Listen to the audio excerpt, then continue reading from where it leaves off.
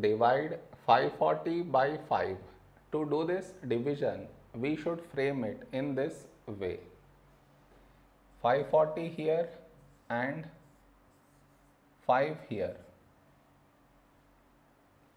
This is your step 1. Next, here we have 5 and here also 5.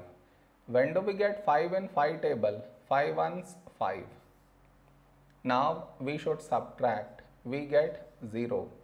After this, bring down the beside number. So 4 down. Now here we have 4 and here 5.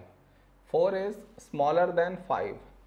So we should bring down the second number.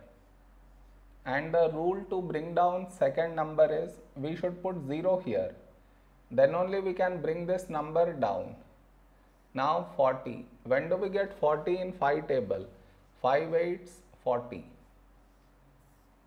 Now we should subtract. We get 0. No more numbers to bring it down. So we stop here. This is our remainder and this is our quotient.